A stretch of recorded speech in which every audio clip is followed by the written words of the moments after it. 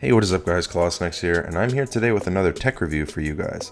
So I got this new GoPro for Christmas from my father-in-law, and I brought it with me to Churchill. Since the box didn't fit in my suitcase, I had to open the box, take it apart, and stuff it into these Under Armour socks. So that was the only way I was going to get it here, and it was a safe way to protect it. So here I am, pulling some parts out of the mystery sock. And so far it's just attachments, so I left everything kind of wrapped up, and you saw the picture already earlier of the box and what it looked like all together. So here I'm just kind of showing you all the individual pieces. So I kind of decided maybe to go into detail about every single little one, but that would be incredibly boring, and there are a lot of parts. So I'm going to skip a bunch of this and get to the good stuff.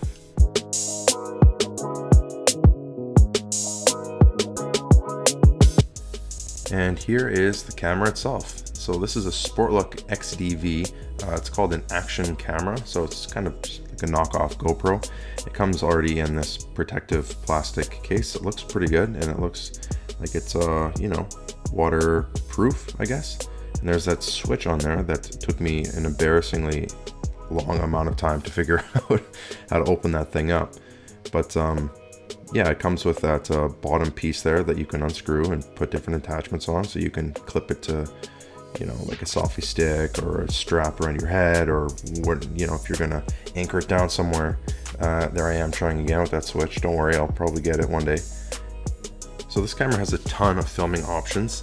The most notable ones are 1080p in 30 FPS and 60 FPS. It also shoots in 2.7K and 4K, and it also has a slow-mo mode at 720. So I tried them all, and I had a bunch of different videos I was going to show you, but I think that would make it very long, because like, I'll save you guys the trouble.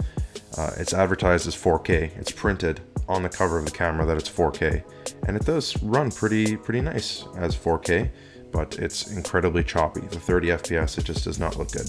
So I don't know if I'll ever use it. Same with the 2.7K, it's also really choppy. So I prefer the 1080 at 60 FPS. So you know, it's obviously not as good quality as 4K, but it definitely runs the smoothest. So if I was ever filming any kind of action thing, that's the option I would use.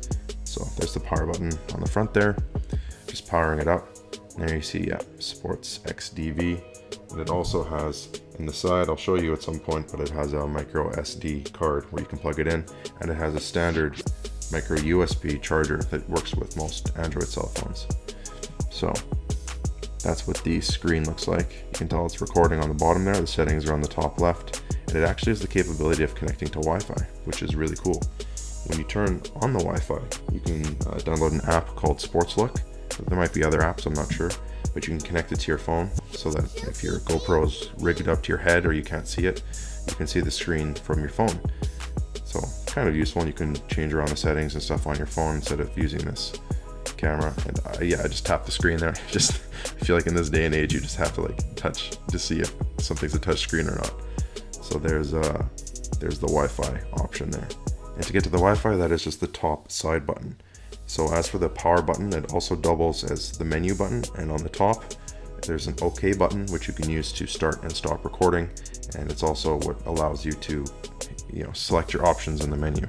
So what you see here is an attempt at me being creative. I really wanted to get this thing around my head so I could test it out.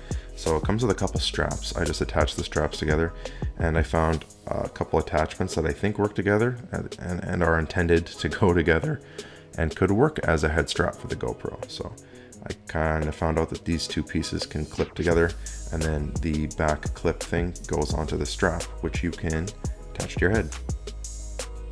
And the camera fits into here without its protective casing, which is a bummer. I like the protective casing, so I might order a better headpiece, you know, attachment rig, so that I can put it on my head. And at the time of me filming this, I did not know there was an app you could download. So I was just kind of putting it on my head, turning it on, hoping it was filming the right area. So you'll see in the next few shots here, there's me with the camera rigged up to my head, and then I'll show you some test videos of the GoPro. So I went for a little walk down the hallway just to kind of do a little quick test run before I brought it outside for a longer walk. So just kind of up and down the hallway, just some pretty basic shooting here. Decided it was good enough, and then I decided to gear up and go outside. Okay, Okay, so here's a video of me and Brianna walking down to the Hudson's Bay. It's just like seriously like a 2-minute walk from our apartment, which is pretty crazy. So there's pretty good lighting outside, the sun is out, some good colors in the sky. So I think this is a pretty good test video and a pretty good indicator of how good this camera is, you know, in motion and outside. And I'm not holding it, it's attached to my head.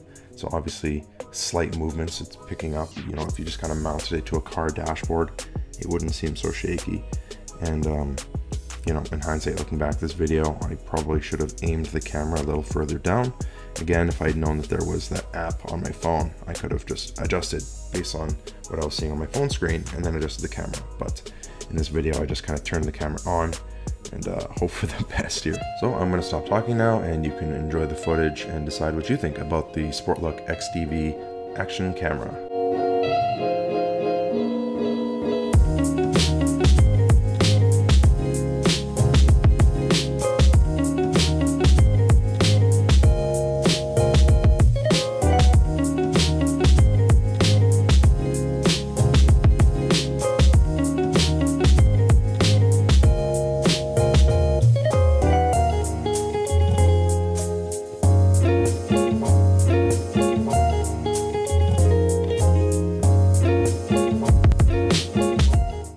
Okay, so that's going to do it for this YouTube video. This has been my Sportlook XDV quick unboxing and review. If you like the video, please give it a like and don't forget to subscribe to my YouTube channel. This camera is regularly $80, so is it worth $80? I don't know, that's up to you. I think that it is a pretty good bang for its buck. So thanks for watching as always. Don't forget to subscribe. Klassen out.